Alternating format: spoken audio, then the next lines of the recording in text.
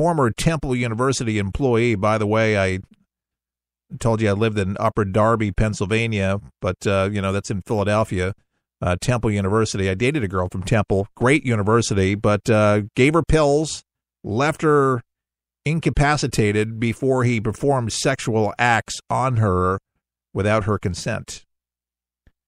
Constant and Cosby met while she was the director for the women's basketball team in Temple.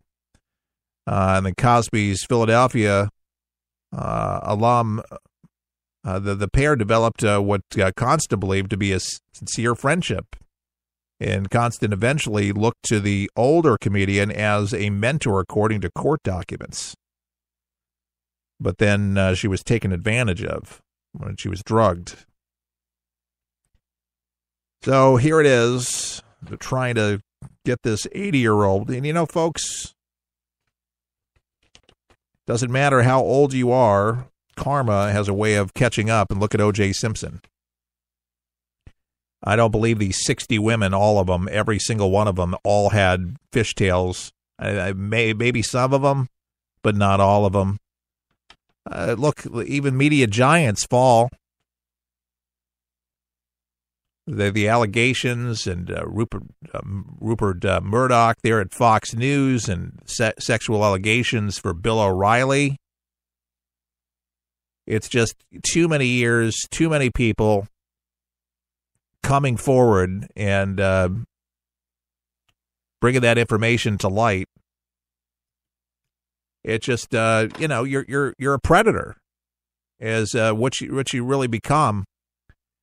It's just, to me, a really sad chapter, and a man who was extremely sought after in just so many different ways. And I would guess that there's people that have decided they don't want to see him again. He still actually goes, when he's not sitting trial or doing things, still goes out and tells jokes. And I just would find it hard to believe, to sit there and have those warm, fuzzy thoughts about an individual that did those particular things to women.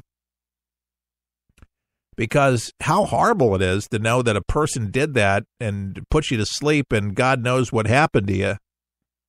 And people, when they go to surgery, they're given, anesthesia or whatever it is to put you to sleep, put you under, and a lot of people are frustrated. They don't know what happened to them. All they know is they were being operated. I don't think I'd want to be awake, but that's the only time that you'd want to be missing. Otherwise, you'd like to be in control of what happens, and these women certainly did not have a say other than Bill Cosby himself, and certainly I think the guy needs to be made an example of, that this stuff should never, ever be tolerated. And to me, on these rape cases, there should be no statute of limitations. This is as bad as a murder, in my opinion, because it rips the soul out of an individual. I've spoken to women that have been raped, and it ruins them. I mean, they can get on, they can have families of their own and forge new relationships, but they never forget it. And they're never the same. Never the same. They live with guilt, shame, feel disgusting. It's just, if you've ever spoken to somebody that has this happen to, it's really just a sad thing. So, Dr. Huxtable, Bill Cosby, I think we'll just call you Bill Cosby right now, and we'll just let Dr. Huxtable do his thing. I don't think all the networks have canceled the show since all these allegations started, in the court and everything, saying that there could be something viable here. They decided to cancel it. So they're not showing it anymore. I don't even think Fat Albert's being shown anymore. I haven't seen any of the shows, anything advertised going through the channels. Yeah, I don't think there's any Fat Albert. That was a fun show. Yeah, but I just can't get the warm fuzzies. Is it just me? But to me, I have a tremendous respect for women, and I just think that this is a lousy thing to do. And a lot of these women, folks, we're looking up for a mentor for him, especially this young lady at Temple. And he took advantage of her. And it happens. It's not an anomaly. Some get caught, some don't. And I think Cosby, I'm sure he's shocked at 80 years old, saying, "Oh my God, I thought I got away with it. I thought I did. I'm 80 years old, and here I am in court." And how embarrassing! How embarrassing! I would think. How embarrassing! And for his wife. I mean, a few women, but 60 women. Come on, she's got to know. It's kind of like Bill Clinton. Bill had an affair? Oh, my God, I'm shocked. I'm sure Hillary Clinton was not saying that. I know that specifically because we knew what happened in Arkansas. We had his brother, Roger Clinton. I will never forget this. This is circa 1990s. For anybody that was and Chuck did the interview, by the way. But I was at the Telford Hotel when this happened, when Chuck was doing the interview. And Chuck was asking him questions and about Bill Clinton's nose being red all the time and stuff like that. And he goes, "Yeah, my brother's got a nose like a vacuum cleaner." And Chuck would say, "Well, what do you mean by that?" He goes, "What do I mean? Like, we do lines." And Chuck said, "What do you mean by that?" He goes, "Cocaine, that's what we call lines. We put cocaine out on the table and snort it up my neck." And that's what Bill Clinton and Roger used to do. They used to do lines together. Well, after that interview and several interviews that he did around the country, they got rid of him. When was the last time you heard Roger Clinton? Yeah, they put him on an island somewhere, and he shut up. They I'm sure they had to have threatened him, gave him some money, and said, "Never, ever, ever again give any interviews whatsoever. Here's some money. Go away. Sign here." I am so certain that's what happened. Here's a question, and this is a good question because, we've talked about computer hacking, being careful and mindful. We just know that cyber threats are real. And my frustration yesterday, if you listen to the broadcast, about all these collisions out to sea, and especially with our naval vessels. But a top U.S. naval admiral speaking out for a swift and thorough investigation into Monday's collision of the USS John S. McCain into an oil tanker near Singapore. How did that crash into it? We don't know. But Admiral John Richardson saying the possibility of cyber intrusion or sabotage possibility. He said indications right now, but reviews will consider all possibilities. He ordered an operational pause in all fleets around the world while the Navy works to determine the factors behind the collision. Richardson tweeted that the Navy will conduct a wide investigation, including a review into the possibility of cyber intrusion of sabotage. Admiral Phil Davidson, the head of the Navy's fleet forces, will lead the investigation. Could be a part of the world loves to hack into the computers, and that could be a possibility. Because you say there's just too many of this stuff going on where people, how do they not see this? We got computers, we have radar that would indicate when something's approaching. We got people on deck. Is nobody paying attention? Is nobody listening? I mean, these ships are not just $1,000. Hundreds of millions of dollars. Unbelievable amount of money. And, man, the damage and the money that's costing is ridiculous. But I just thought that was an interesting angle. Could it be? Sabotages with somebody hacking into the naval computers, causing these accidents as one possibility. They're just looking at everything. But, yeah, just, I'm not in the Navy. I know people that are, and they're baffled.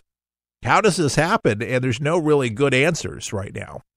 But I think with them saying, hey, we're just going to halt the Navy fleet and forces and shut this down until we can figure out what happens and nothing else does happen like this to this magnitude. We don't want more sailors killed. What in the world is going on here? Is it just bad luck? I mean, bad things happen. Freak accidents happen. Was it just a bad year for the Navy? Coinkydink? I'm just guessing that there's got to be something more to it.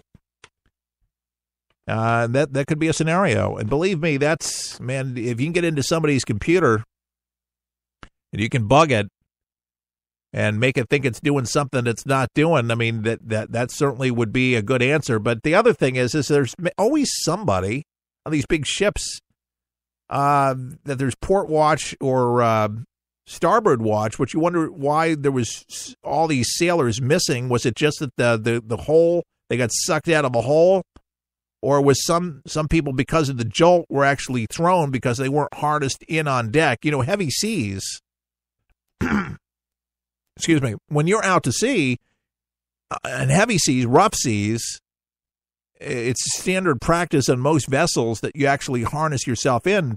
But how do these guys in the first place, that hasn't been talked about. I'm guessing that will come out in the investigation. Were they all on deck? Or some thrown out of a hole? Those details haven't come out yet. I don't know. But these are some of the questions that I would ask if I was interviewing them.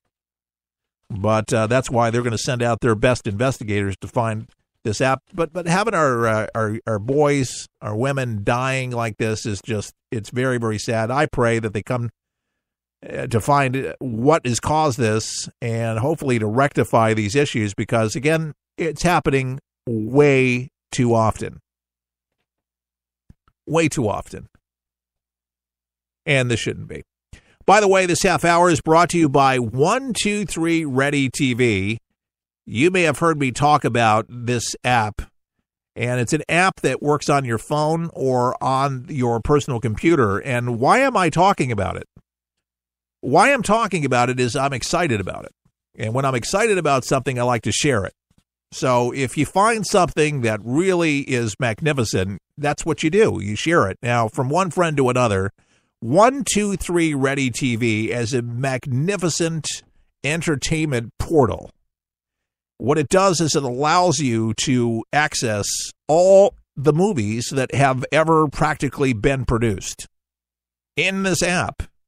And how does it work? It works through the internet. See, the internet streams all of these movies. It's out there somewhere. It finds it. That's right. 123 Ready finds it and puts it right in your lap, so to speak. You sift through the movies, find the movie that you want, and you access it, and there it is. Quickly, without commercials, perfect quality. Every time. And you're asking how much this thing costs. Unbelievably priced at $19.99. Not monthly, just one time, $19.99, allows you to full access to all of these movies, plus all the TV shows that you could ever watch. It's all that entertainment for $19.99. Why don't you have it? ForThePeopleShow.com, click on the store page, download your copy today. Everyone should have this app, and if you're without it, you're spending way too much money. If you're like me, save your money. Be practical with your money. $19.99 gets you 123 Ready TV. Watch the video before you buy it. You'll see how easy it is to navigate, to operate this thing. Again, it works on your personal computer and on Android devices. Take advantage of this opportunity now at ForThePeopleShow.com. Click on the store page. Get your 123 Ready TV. Man, I couldn't live without it either. This is, it is too cool. By the way, I want to do a little shopkeeping here at the studio today, here for a Tuesday. Update on Chuck. I had mentioned the first hour where we're at. We raised the money. We had an extra push at the end. Appreciate that. Raised $7.99, actually some over that, to buy some accessories, which was just amazing. So thank you to all who contributed to make a difference, to bring some joy and some love into the founder of the broadcast, Chuck Carter, who finds himself in a nursing home, bedridden, and he was under the weather this weekend, so otherwise we would have presented it to him, but he's just not feeling well. I guess he had stomach issues. And so hopefully the next week or two, we'll find out how he's feeling towards